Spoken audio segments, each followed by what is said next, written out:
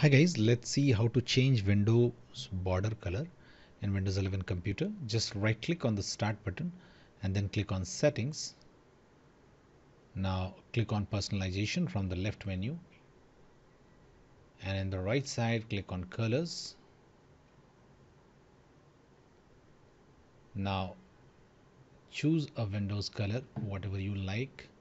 Let's say you choose yellow. Now scroll down and turn this option on. Okay, show accent color on title bars in Windows border. Okay, now that's it. Whenever you will see the border of any window will seem yellow to you. If you want to change it to something different, let's say I change it to pink plum light. Now see the border line has changed for every window. Okay, you can see the border line.